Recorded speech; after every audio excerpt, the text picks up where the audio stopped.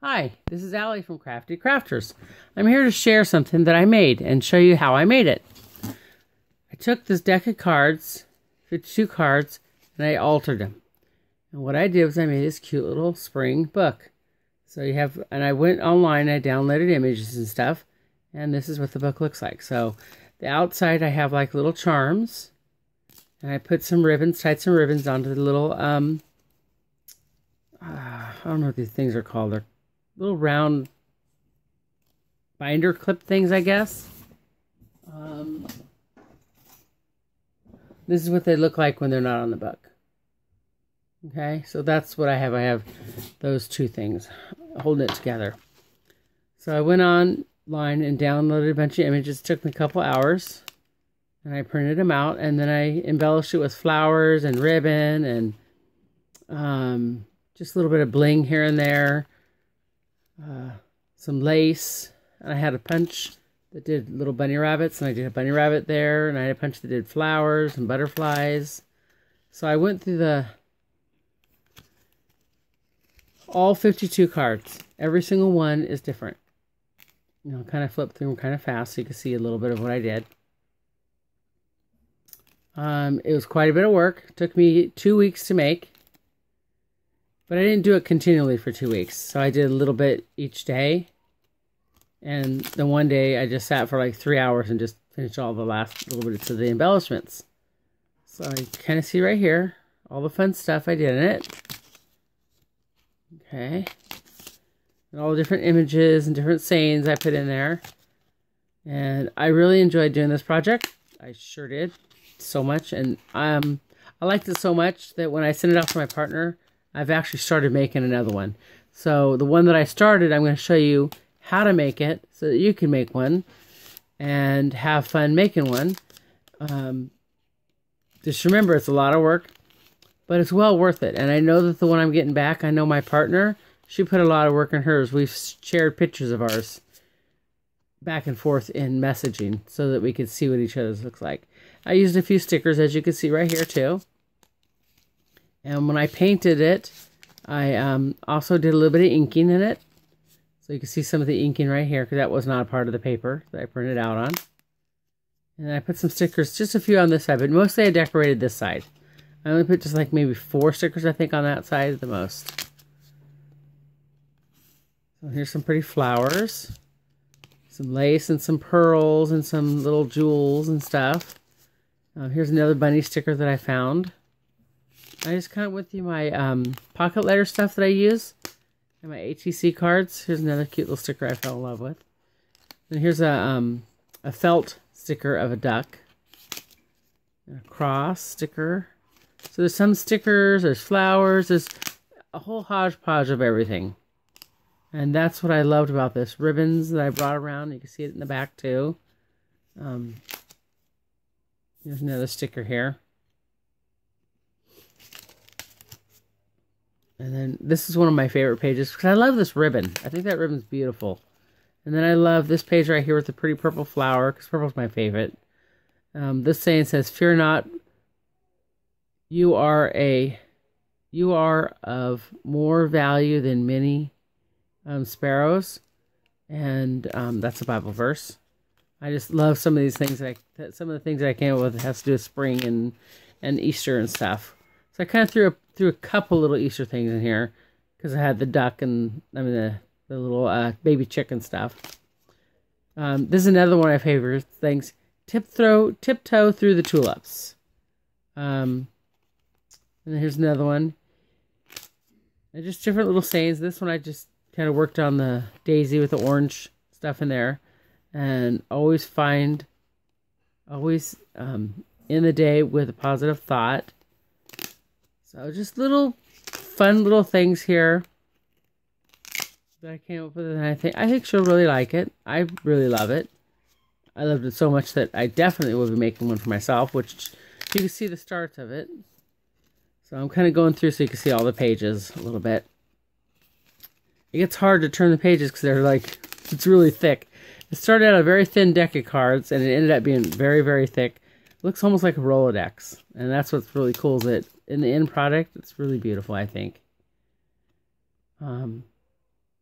fly a kite, you know, jump in puddles and everything, talking about spring.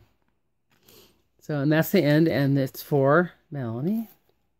So I hope you enjoyed this one, Melanie. And now I'm going to show everybody how to make it. So it's very fat, as you can see. A whole deck of cards. So the first thing you start out with is a deck of cards. I like to go to Dollar Tree and pick out a deck of cards because it's $1. And just look at the back of these cards, how pretty they are. And then here's the front. So the next step after I pick up my deck of cards is I get a piece of paper.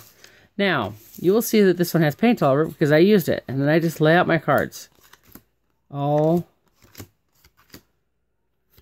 6 of them. Next step I do is I pick my paints. I like the chalk paints. So I have a lavender, I have like a ivory, a pretty blue, and I just get whatever's on sale. 40% off. So Walmart has a really good price too, by the way.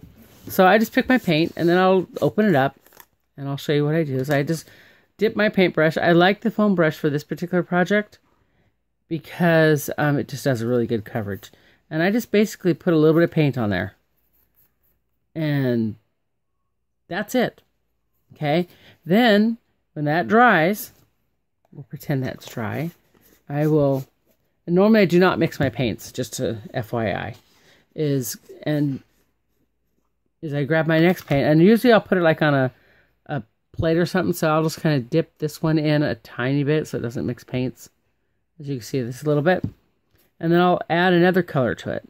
So this is kind of, then I'll go to the other one, and I'll have, hold on a second, just had to get rid of that. Someone was calling right when I'm making my video. So, you know, kind of mix the colors. So I have like 3 or 4 colors out, and I'll do that.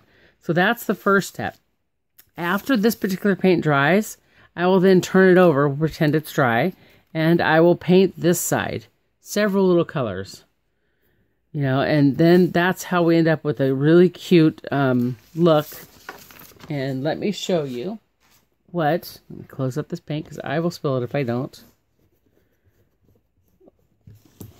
Set that off to the side. So here's a deck of cards that I just painted for my next one. So as you can see, they've all been painted. And you can see the front. The front is this side and the back.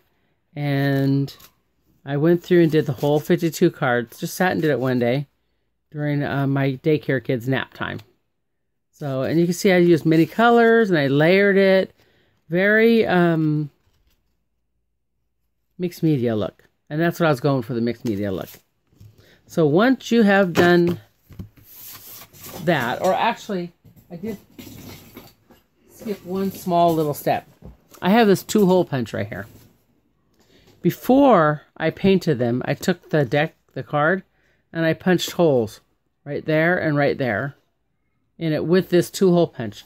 Now, I love this punch because it'll actually do 5 cards at a time, and it'll keep it. And there's an area that you can line up in the puncher, and I'll show you what I'm talking about.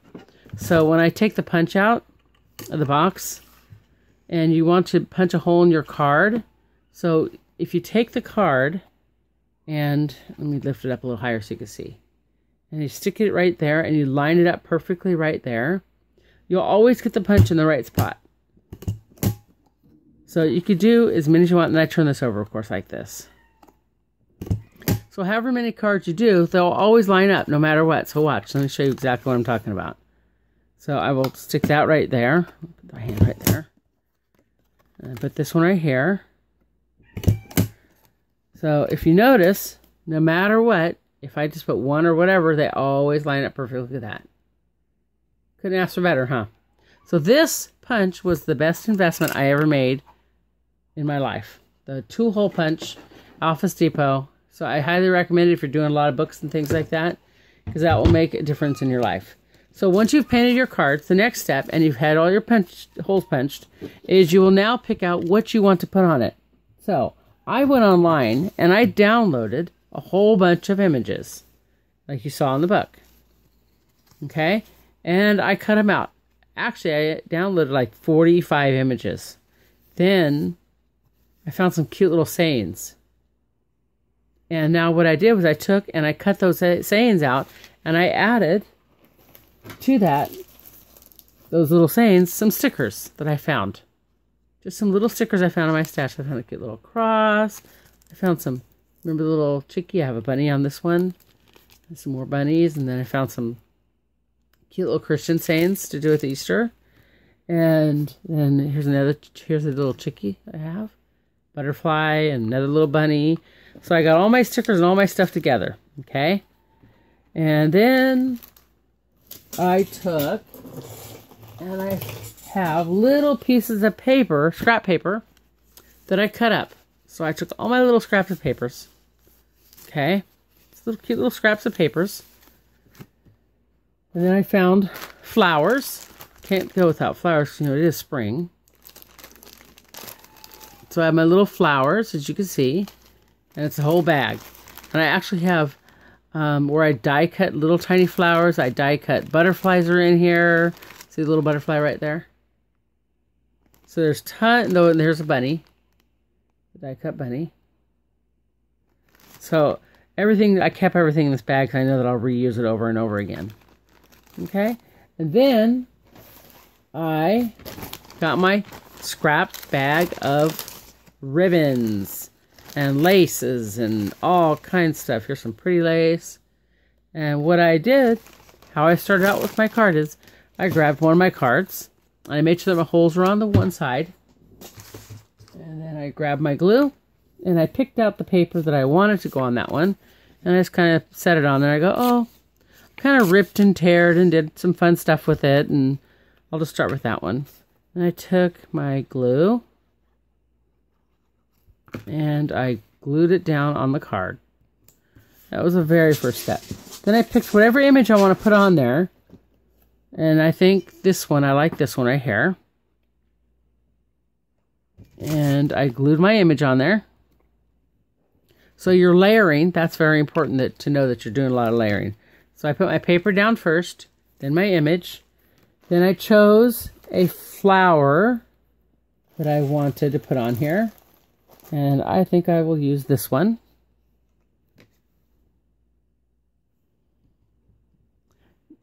I glued my little flower down.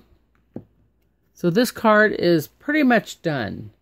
Now the only other thing I would add to it is some bling. And that will be anything that you choose, basically. I like jewels. I like stickers. Let me get something. Hold on one second.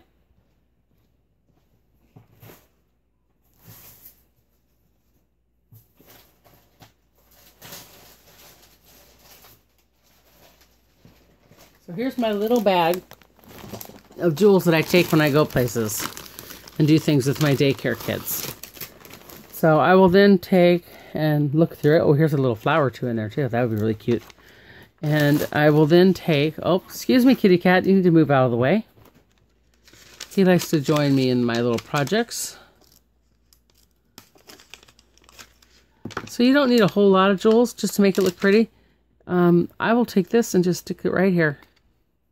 And look, now it's just like sparkled and blinged and beautified and it's looking awesome.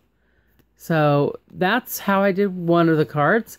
You could also get your ink and ink around the edges and put a little bit of ink there like I showed you in the other one. So, and it's pretty easy. It's just time consuming. And the time consuming, like I said, would be going and find all these little sayings that I did, like I showed you. That took me a couple hours at least to find these sayings. And then cutting them all out. And then you decide where you're going to put them in your book and how you're going to put them. And then the background papers, of course.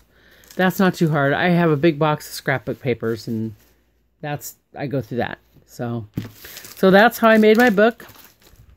Hope you enjoyed my video on how to make it. It's not too hard. It's just more time consuming. Give me a thumbs up if you like my video. Subscribe to my channel, and have an awesome day. Thanks. Bye.